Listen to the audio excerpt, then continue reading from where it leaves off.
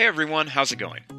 So today I'm going to continue my Australian animal theme, and I want to show you guys how to draw one of Australia's most famous animals, and that is the platypus.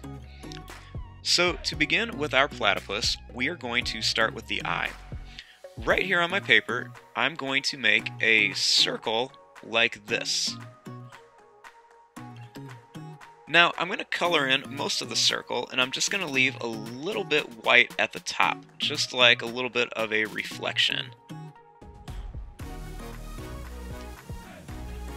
Right above it, I'm going to add a little curved line for an eyebrow, and then right underneath it, I'm going to add a little curved line like this, just to show that the eye is kind of sitting there in the head. Now, right above the eye, I'm going to start here, and I'm going to draw a line that's just going to kind of curve up and then down like this, almost kind of like a really stretched out squiggly S.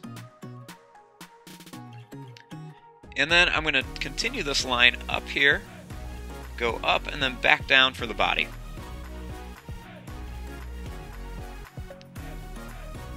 Now, right here, I'm going to draw a line that's just going to curve down like this towards the eye. And then I'm going to curve it back around like this. Right here, I'm going to make a little bump at the top. And then starting here, I'm going to draw a little line that's just going to curve up to here. And then starting here, I'm going to draw a line that's going to go down and then out. And then I'm just going to curve this right around here. And then it's going to come right back up to here for the little bill of the platypus.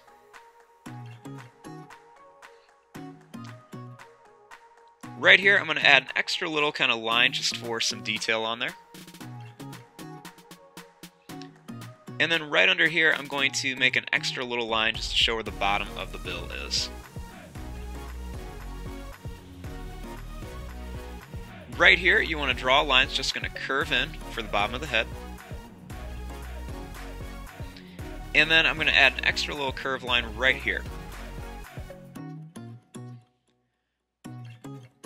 Now for the little flippers.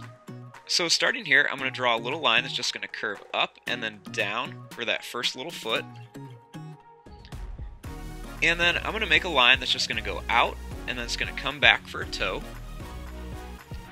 And then I'm going to put another one here, one right here, and then one more right here. Now the platypus spends a lot of his time in the water, so they have webbed feet like a duck. So I'm just going to add these little curved lines in here, right between the toes. Then starting here, I'm going to draw a line that's just going to kind of curve up a little bit and then back down for the belly. And then I'm going to make another foot over here.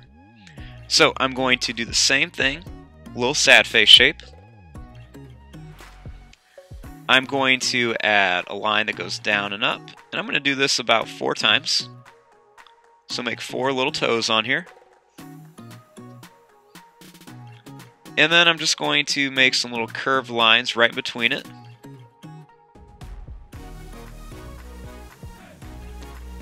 Then right here, I'm just going to draw a line that's just going to kind of curve around like this for the tail. And then I'm just going to meet it right up here.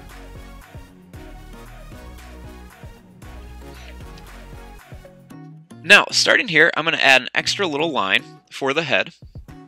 And then I'm going to add an extra little line here, and I'll put one more right there by the tail. I'm going to make a little curved line around right here, leaving a little bit of space, just to show where the legs are. And then I'm going to add another little curved line here, with 2 little dots up here for their nose. Then I'm going to add a couple little lines all around here just to show where they kind of have some of these little like furry kind of feathery little texture on them. And I'm just going to add that right around the body of the platypus, just in some different spots here, right around the legs and everything. Put a few more on here, kind of put some along the body, just some quick little lines just to add a little bit of texture and detail on there. And that'll just make it look a little bit more interesting. And there you go. There is your drawing of a platypus. I'm going to fast forward and start coloring this. Thanks for watching. Hope you guys enjoyed.